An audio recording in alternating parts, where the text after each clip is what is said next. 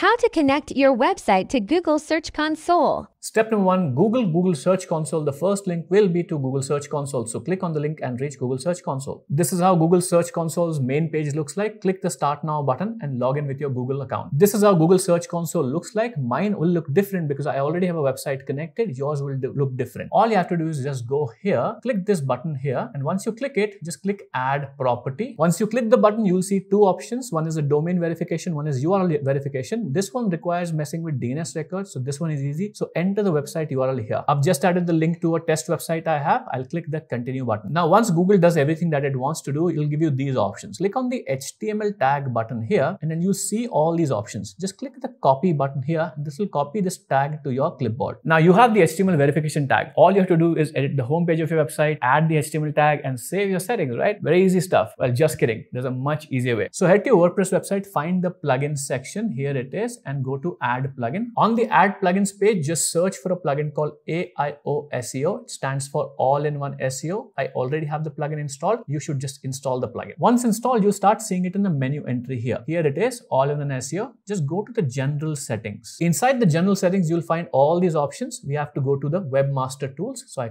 click on it here. Next, all you have to do is just paste the verification code here. So I'll come here and paste the verification code, and I can click Save Changes. But there's an even easier way. You can use the integration of Google Search Console to not only verify your website, but also send over your sitemap to Google Search Console in one click. So I'll show you this method as well. Click here, and now you can connect your website to Google Search Console by using this button. You'll be prompted to log in with your Google account. Choose the account you're comfortable with and just click Next. On the next page, just click Continue. On the next page, click Select All and then Continue. On the next page, you'll see a confirmation that you're trying to connect Google Search Console to your website. You can read all of this. Just click Complete Connection, and you'll be redirected to your website, and you'll see Google Search Console is now connected.